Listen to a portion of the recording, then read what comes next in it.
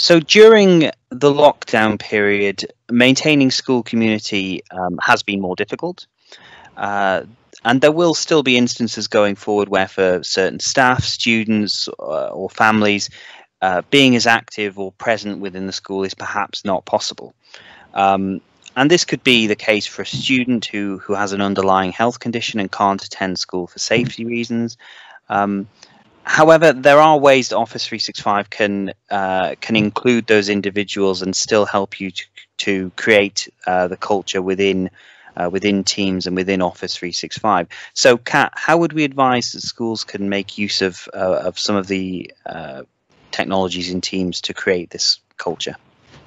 Yeah, I think it's a very good question. And one of the things that you mentioned there was there are some students and some staff who can't return back into the school, and that's either some health issues that they might have. There are local lockdowns that we're seeing in some areas, and even if some of the students are off sick, one of the key things is to have a platform that we're using when we're in the classroom, and also then what we can have is all our students who maybe aren't in the classroom are working from one platform. They have access to all of their kind of homework and worksheets and ask questions all in the same tool that we're using in the class. So I think it's very important to incorporate this in the class while we're in schools, not just when we're remote working.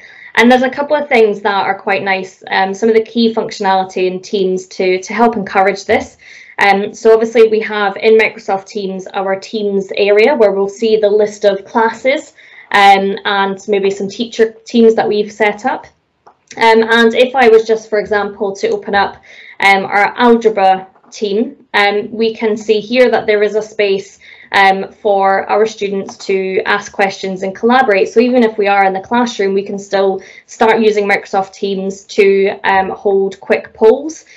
So for example, if I wanted to get the opinion from my class, I can do really quick polls using either Poly or using Microsoft Forums, and I can do that when I'm in the class, and it's just a nice kind of quick, what's your question, option 1, option 2, and then the students at home can see that and be involved. So we're not kind of keeping anyone out of the loop with anything that's going on in the classroom. And there is the nice kind of area here which we have for things like asking questions and replying to things. And if you do have a student who's off school because they are sick, then you don't have to ask someone to take homework to their house or anything like that. And we can just have an area like this called homework help, and in the files we can put all of our worksheets. We can post different videos if someone has missed a class or anything like that. So it's that kind of one place to access everything, whether we're working from or learning from home, or even when we're in the class getting involved with some stuff as well. There is also the option here to add more social teams. So you can see here there's a film club, you can have book clubs, and it's just about creating that social community, as well as a learning community. And you can do this for students, younger, older. You could also do this for staff and teachers as well. I know there's plenty of staff and teachers who do like a good book club. So it's nice to have a space to create a little bit more of a community there.